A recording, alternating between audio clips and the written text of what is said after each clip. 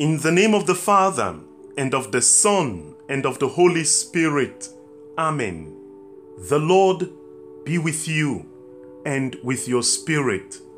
Greetings, good people of God. You are listening to Catholic Meditation. I am Father Blessed Amban Njume. Today is Thursday, the 11th of January 2024. It is Thursday of the first week in Ordinary Time, Church Year B. Good morning and thanks for joining us. Let us pray. Attend to the pleas of your people with heavenly care, O Lord, we pray, that they may see what must be done and gain strength to do what they have seen. Through our Lord Jesus Christ, your Son, who lives and reigns with you in the unity of the Holy Spirit, one God, forever and ever. Amen. The first reading is taken from the first book of Samuel, chapter 4, verses 1 to 11. The responsorial psalm is taken from Psalm 44. The response to the psalm is, "Redeem us, O Lord, with your merciful love." The gospel is taken from St. Mark, chapter 1, verses 40 to 45. I read from the gospel. At that time, a leper came to Jesus, begging him and kneeling, said to him, "If you will, you can make me clean." Moved with pity, he stretched out his hand and touched him and said to him, "I will, be clean." And immediately the leprosy left him, and he was made clean.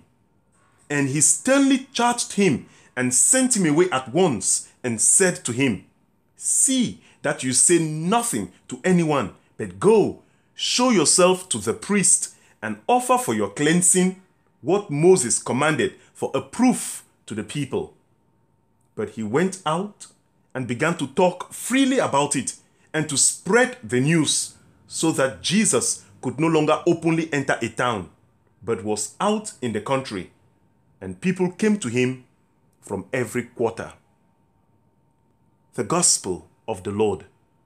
Praise to you, Lord Jesus Christ. The theme for today's meditation is, always seek God's will when you pray to Him and ask Him for something. Always seek God's will when you pray to Him and ask Him for something. Dear God's good people, you would have realized that this entire first chapter of St. Mark's Gospel is all about Jesus focusing on His ministry. We have been reading and hearing lots about Him teaching and healing. On Tuesday, He was in the synagogue teaching on the Sabbath. While there, He healed a man with an unclean spirit. He taught and He healed. On Wednesday, that is yesterday, He left the synagogue and entered the house of Simon and Andrew. There, He healed Simon's mother-in-law who had a fever. That evening, while still in Simon's house, they brought many sick persons to Him. He healed them of their various diseases and cast out many demons.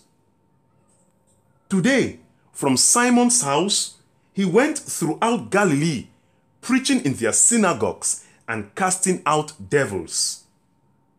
Jesus is really busy. In today's gospel, a leper meets Him. Two things the leper did are the core of this passage, and these two things strike us very strongly. First, what the leper did. What did he do? When he met Jesus, he knelt and begged Him. What is the significance of this action? kneeling, and begging. It is a significance of total dependence. He knelt and begged Jesus, showing how totally dependent he was on Jesus. It also signifies total surrender. I am all yours. Do with me what you want. By kneeling and begging Jesus, it also shows a sign of total trust and faith in him. It also shows humility, total surrender. Now, dear friends, we cannot understand what this leper did by kneeling and begging Jesus if we do not first understand who lepers were. Lepers were rejected. They were outcasts. In fact, they stayed far off from the community because they had a virulent skin disease that was contagious. Their own family had abandoned them. Though alive, they were dead. So this leper was desperate. He really needed to be helped. And when he came to Jesus, he knew exactly his condition and the kind of person he was. He knelt and begged Jesus. What can we learn from this action of the leper? Some of us, dear friends, are too proud when we ask God for things. We are not humble enough. We don't go down on our knees to pray, and we don't beg God enough. Some of us even dare to say, if God wants to give us, let him give us. If he does not want to give us, let him leave it. We are too arrogant when we walk to God to ask him for things. Do we understand that we need to be dependent on God, to surrender? Do we see that truly we are desperate, and therefore when we need help, we should go down on our knees and beg God? But like I said, beloved, many times in our prayers, we are not humble enough when we beg God. We think we are deserving of what we ask of him, and so he should give us by right or by merit. This leper did not think that he merited it. He did not think that he deserved it, and that is why his action was one of supplication, of humility, total dependence and surrender. He knelt and begged God. Dear God's good people, when you too come to beg God for something, beg him and kneel and ask him for it. Do not think you are deserving of it or that you merit it. Do not have that attitude of pride when you come to pray. Be humble. Go down on your knees and beg God. Show how desperate you are, how dependent you are on him. Now, what is the second thing the leper did? It was what he said. This is what he said to Jesus. If you want to, you can make me well. The leper knows that God's will is very important. He, the leper, may want something, but if God does not will it, it comes to naught. What is what he wants if God does not will it? So he tries to make himself one with God's will. Yes, Father, I want to be well, but till you will it, it cannot be so. Therefore, if it is your will, if you want to, you can make me well. This is what he told Jesus. The leper is desperate. He needs help. He wants to be well, but he will not force Jesus to do what he does not want. What is the big lesson to learn from what the leper said? Whatever it is we seek from God, however desperate we may be, let us ask that God's will be done. Don't force God to do what you want. Let us remember the Our Father prayer. When we say that prayer, what do we say? Your will be done on earth as it is in heaven. We seek God's will. Remember Jesus in the Garden of Gethsemane when he prayed, Father, if possible, take this cup away from me, but not as I want it, as you will it.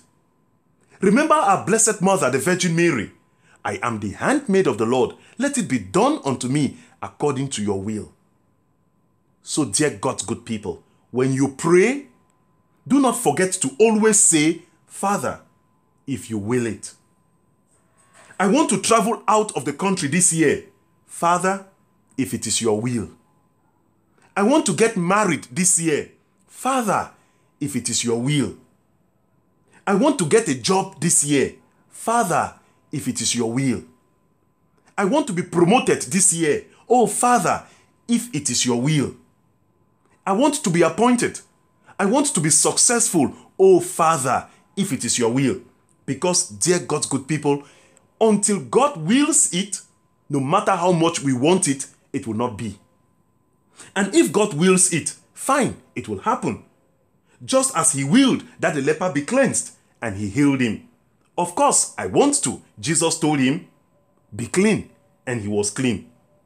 And if Jesus did not will it, the leper was already disposed to accept because all he wanted was God's will. He would not have been angry, nor disappointed, nor live frustrated because he would have understood that it was not God's will for him. Many times when we pray and not get what we ask of God or from God, we get disappointed. We get frustrated. We get bitter. We even attempt to leave the church. We think God hates us. Why? Because we want to force God to do what we want, not his will. And that explains why we are not disposed to take a no for an answer. We think it must be as we want. I want to do this. Father, give it to me. No, beloved. Let us learn from the leper. I want to be clean, but if you will it, you can do it for me. Let us always be submissive. Let us always be ready to accept God's will. And I tell you, dear friends, when you have that disposition, when it is God's will, when he grants it to you, you will know it is because he willed it. And if it is not granted to you, you will still know that yes, it was not his will. And you will not be angry, you will not be frustrated, you will not be disappointed. This leper teaches us, beloved, when we go to pray, let us be humble. Kneel and beg God. And when you pray and beg him, remember, let his will be done, not what you want. We cannot force God to do what he does not want to do. Let us always remember to tell him, Father, may your will be done. Amen. The Lord be with you. May the blessing of Almighty God, the Father, and the Son and the Holy Spirit come down on you and remain with you forever. Amen. May God's will be done for you this 2024.